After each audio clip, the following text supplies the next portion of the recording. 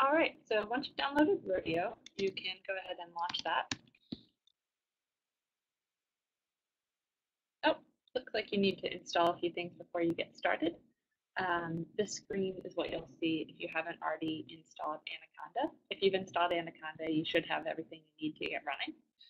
But since it doesn't look like I have that on my computer, I'm running this on a Mac, by the way, but it would be the same if you're working on a Linux or Windows computer. So the first thing that Rodeo suggests is that I install Jupyter. It's detecting that Jupyter is installed, so you can go ahead and click this button.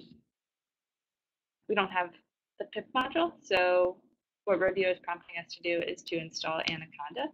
And Anaconda is just a packaged version of Python. It includes a lot of libraries that data scientists use, NumPy, Matplotlib, and it's going to grab pip for us as well.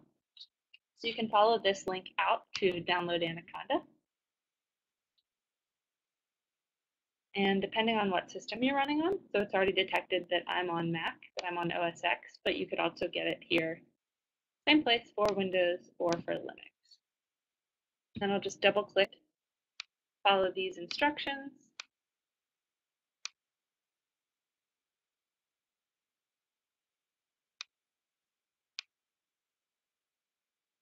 You can choose where you want to install.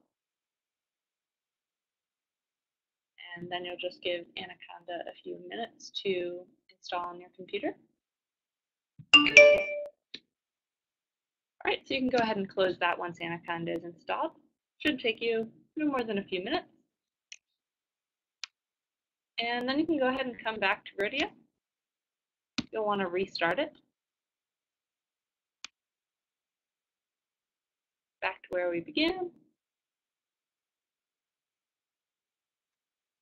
And there we go. Now we've launched Rodeo.